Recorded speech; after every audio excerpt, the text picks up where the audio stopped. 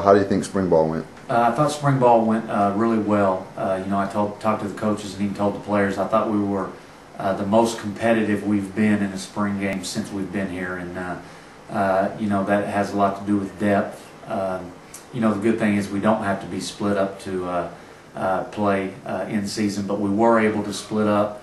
A lot of guys stepped up, with guys even being a little bit beat up during spring ball, and we had a very competitive spring game, and I was excited about it and look forward to the future. What do you think about Javelina Pride Week? After spring ball, we went to spring break, and then we came back and we did Javelina Pride Week, and some of you may have kept up with it on the blog and kind of what we do, but I tell our guys it's just a check up from the neck up, and obviously we do some things physically, but mentally trying to get tougher and prepare ourselves for some hostile environments next fall. Okay, and what are the plans for the football team for the rest of the semester?